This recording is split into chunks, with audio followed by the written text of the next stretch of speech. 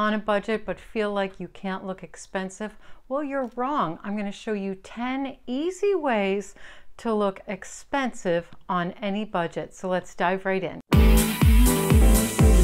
Hello fashionista, I'm Nancy Queen and I'm here to help you build a wardrobe full of clothes you love to wear so you love getting dressed every single day.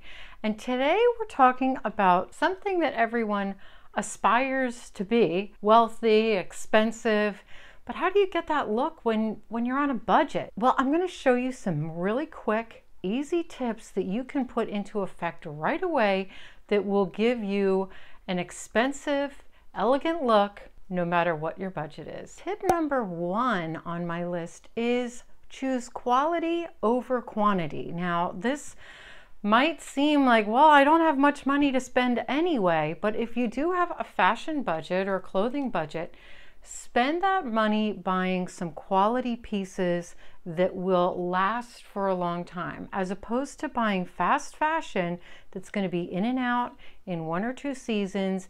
If you buy classic, traditional pieces that are made of good quality, that will make your wardrobe expand and allow you to have a very elegant looking wardrobe because you've got quality pieces to begin with. And that doesn't mean that you have to spend a fortune on your pieces. In fact, you can go, and Amazon has a whole set of Amazon basics. And since they're called basics, they are classics that will mix and match with other pieces in their collection for years to come. In fact, I'm going to put some of my favorites in the description below. Here's just kind of a little lineup of what I like in the Amazon Basics collection. So think quality over quantity and buy some nice quality pieces in your budget that will last you for years, not just 1 season. Tip number 2 is mix quality pieces with inexpensive pieces. Now, this may seem kind of backwards why you would do that, but there's one celebrity who did this, an actress, at the, I don't know if it was the, I think it was at the Academy Awards, Sharon Stone. She took a black turtleneck and paired it with a gorgeous skirt, and it made actually headline news. You can still find articles about it today. She still owns that turtleneck. It was a Gap turtleneck, I believe, and it was just a plain black classic turtleneck that here we're talking about it 20, 30 years later. It's still actually very relevant, very in style. And she took that inexpensive item and paired it with a very expensive item. And that is a great way to level up your wardrobe, especially if you like to shop vintage. I've had a lot of you comment to me about that you like adding vintage. Well, if you go and you buy classic pieces that are basics and you mix them in with something unique and vintage that you found that's kind of a one-of-a-kind piece, that's going to level up your whole wardrobe because you're not wearing like a mishmash of pieces that don't make sense. So here's what I like to do. Think of it this way. You're going to start with a basic tee, and then you're going to add a pair of jeans. But if you, let's say you found this vintage jacket that you're absolutely in love with, you can take that, pair it over. It's going to really make your whole outfit pop. It's going to give a great look, but you've mixed and matched an inexpensive piece that you got at a thrift store with some classic basic pieces. It gives you a very polished, expensive look. Tip number 3 I have for you is choose clothes that fit you properly and that work for your body. Now, I'm going to start a whole series on buying clothes for your body type because I think this is a big thing that a lot of women just don't know what to do. And if you're buying clothes that fit your body, that flatter your figure, you are going to have a very elegant look no matter what you have on because you're wearing things that just enhance your assets. Tip number 4 I have for you is wear a very monochromatic look. Now, nothing will make you look taller and more elegant and refined than wearing monochromatic look. And actually, you can take this as a tip from the Queen because if you notice, she always wears one color head to toe. All of the royals wear one color head to toe. It's a classic look that is an easy way to look expensive, polished, and refined by just wearing all one color. Tip number 5 I have for you is hire a tailor. If you go and look at a well-dressed person, one of the things you notice is that nothing is gaping, nothing is out of place. Everything is perfectly where it should be, and it's because they get things not only custom made, but they also get them tailored. So you won't see gapping under the arm because they had somebody take it in here or nip it there. And you can do that for just a few dollars. If a hem needs to be put up on your jeans or on a skirt, do it. If a little tailoring, nipping needs to be done under the arms or at the shoulders so that it fits you properly, go ahead and do it, because number 1, not only will you wear the clothes, but number 2, you'll look expensive, pulled together, and polished. Number 6 on my list is take good care of your clothes. This may seem obvious, but you would be surprised how many people do not take good care of their clothes. They throw them on the floor, they crumple them up, they don't wash them properly. So you want to follow the care instructions. You want to hang to dry if needed. You want to use a steam iron or an iron to press them properly if needed. Those things will make a huge difference in whether or not you look expensive. Number 7 on my list is to choose natural fibers. Now in summertime, like we're in right now, think cotton, silk, linen. Those are your more expensive summer fibers, but we're getting ready to go into winter.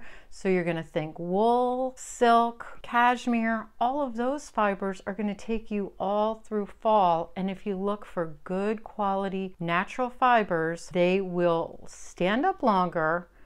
They're better for the environment, and they are going to, best of all, make you look expensive. Number 8 on my list, I want to talk about where to invest your money. If you're saying, well, I don't have a big budget, I just don't even know what to buy.